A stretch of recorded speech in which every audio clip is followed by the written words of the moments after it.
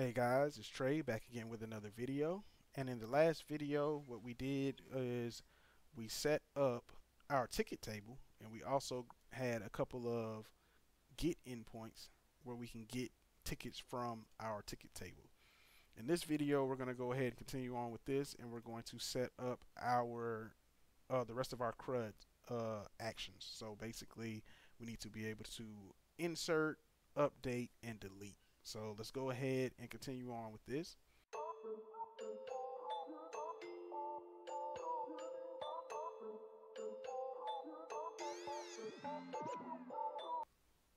So let's do an endpoint for inserting a ticket. All right, so I'm going to do this up here at the top. I'm going to say app.post, and then we're going to say /ticket. Then we're going to need to get our request and our response here in this callback. All right. And now the first thing we want to do is actually get our ticket from the request. So when you send this post request, we're going to need to get the ticket from the body.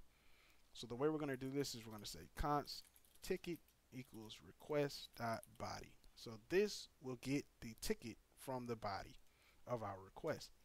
Once we get that, we need to insert this ticket. So we're going to say pool.query, and then we're going to say insert into ticket, and then we're going to want to insert a summary.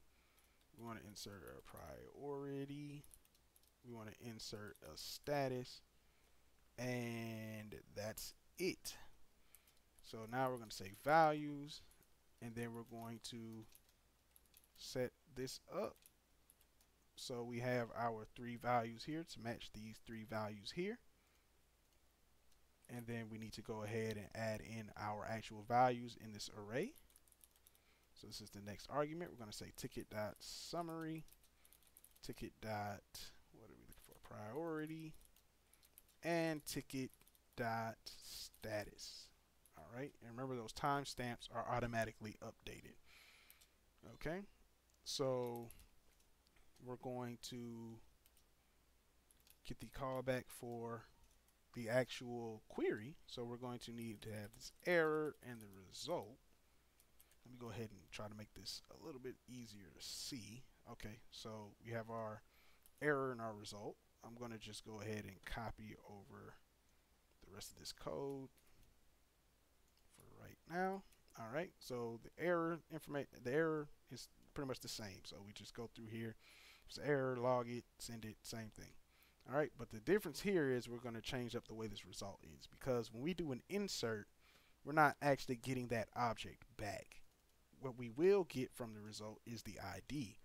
So what we're going to do is we're going to return the object that we just inserted, if there is no error, with the ID of the object that was just inserted. So basically, as you see, when we're putting it in here, we don't specify the ID because the ID is auto increment. So when we insert it, the ID will be generated, and when it's generated, we want to return that to the user so they know what the ID of the object is. So we're going to create an object here. We're going to say ID, and then we'll say result.insert ID. So that'll get the ID, and then we'll just return the rest of the ticket information as well. So we can do that in shorthand by just saying ... ticket, and that would just include everything that's in this ticket. So that way, when the user inserts the ticket, they can get back the reference to the ticket in the database, as well as all the ticket values that they just inserted. All right, so that will handle our post. The next thing we need to work on is our update. So if we go under here, so we can say app.put, and then inside of here, we're going to do /ticket. All right, and then we also need our request and response in this callback. So now we have that. Let's go ahead and create this one. So once again, when we do a put, we're going to have our request. All right, so once we have this, we want to go ahead and get the updated ticket from this request. So what we're going to do is we're going to say const ticket equals request.body. So the same way that we did before. So we get the ticket from the body. And then we're going to do our update statement. So we're going to need to do pull query. And then we're going to say update ticket. And we'll say set. And we're going to put this question mark here. So once we set that, we can go ahead and say where ID equals, and we're going to put another question mark. So here, this is where we're going to just stick the entire ticket, and then we'll say ticket.id. All right. So here it's going to say set this, and this is the ticket. So basically, what the library is going to do is it's going to take each value from this ticket and only update those values that are specified in this ticket. Okay. So, and then we'll set the we'll get the ID from the ticket. All right. And then from there, we need to go ahead and get our result. So we'll do error result. So this is what is in our callback. And then we'll do the same thing here. Let's do this. Pretty much the same as this one. All right. And we'll just return the ticket itself. All right. So if nothing goes wrong, we'll just return the ticket because this ticket has all the updated values in it. All right. So we should be good to go. Yeah, we should be good to go here. So that will update our ticket for us. And the last thing we need to do is go ahead and do a delete. So what I'm going to do is I'm going to go up here to, where is it? It's actually down here. I'm going to copy this get with the ticket ID. And then we're going to use that for our delete. So we're going to, instead of doing app.get, we're going to say app.delete. And then it'll be ticket and ID. We get the ID. We just need to change this statement here. So we're going to say delete from ticket where ID equals, and then we pass in the ID here. And we go through the error. If there's an error, it'll do it. And then instead of sending a result, we're just going to send success. All right. So if we delete, we'll send success. And that's pretty much it for that one. So now we have full CRUD capability. We can create a new ticket with post. We can update this ticket with this put request. We can delete the ticket with a delete request. And we can get all of the tickets with this request, or we can get one specific ticket with this request. So that should give us all CRUD functionality.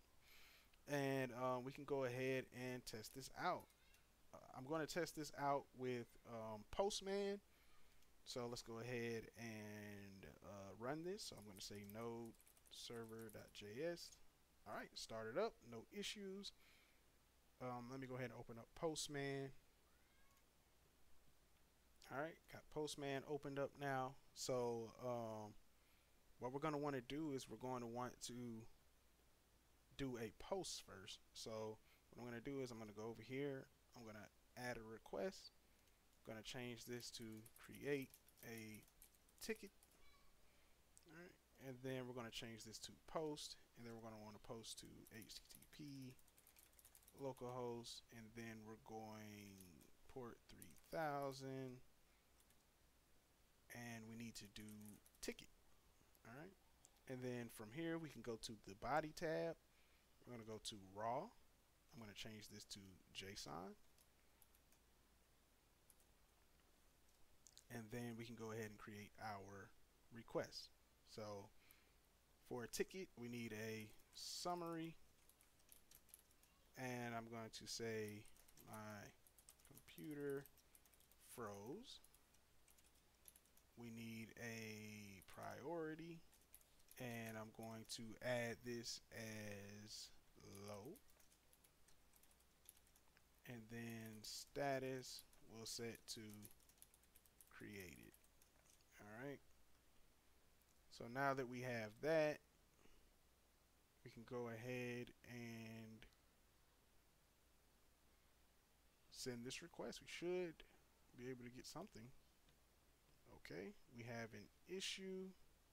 Let's go take a look in our policy. Cannot read properties of undefined. To summary. Oh, I think I know what the issue is here. When we created our express, we never did say that we wanted to use JSON. So we're going to up here at the top underneath where we declared our pool, we're going to say app.use, and then we'll say express.json. That might fix the issue. Hopefully it does. Let's see. So we're going to go back to Postman, send the request again. All right, there we go. So now we see that we've inserted this into our table. So we now have an ID of 1 for this. It says my computer froze, priority is low, and the status is created. So I'm going to go back up here to this request. It's my get all tickets request. So let's try to do a get all tickets. So it's going to be HTTP localhost 3000/all. And we hit send. As we can see down here, we get the ticket. So we have the ID, the summary, priority, created date, updated date, status. Everything's here that we expected. Is this correct? It is correct. That was the time. Well, I guess this is in UTC. So yeah, but the date's correct. Yeah, so we know we get that. So let's try to do the same thing, but instead of getting all of the tickets, let's just get that one ticket. So we're going to say ticket/1. And we hit send. Same thing comes back, which is good. That means we're getting our ticket. So if we put 2, we should get an error, I think. Nope, we just get nothing back because 2 doesn't exist. All right, so that sounds good. Now, let me change this back to all. Okay, so now let's do another request, and we're going to update our ticket. So we'll say put, and then it's going to be HTTP localhost 3000/ticket. Okay, now we need to go to body raw once again, JSON, set it up. So let's go ahead and change the status. So we're going to say status, and let's just say resolved. All right, so this is us trying to change the status. Oh, we have to set the ID as well of the ticket we want to change. So I'll say ID, and then let's just say 1. All right, let's try to see if this works. All right, looks like it worked. Let's go back to our get all tickets and run that. All right, and as we can see, the status did update. It says resolved. We might need to update the what's actually returned from here and actually return the actual ticket instead. But as of right now, that'll work. Call this update a ticket. All right. And the last thing we need to try out is the delete function. So let's go ahead and create another request. I'll call it delete a ticket. Let's go down here to delete. Once again, HTTP localhost 1000 ticket. And then we're doing ticket 1. So let's send. All right, says success. That means when we do get all tickets, we shouldn't get anything back. All right, everything's working. So this is pretty much it for this tutorial. We see that we got everything working. We're pulling from our ticket table. We are able to create from our ticket table, and everything's working fine. So this is an updated version of our database and Express and Node.js project so far.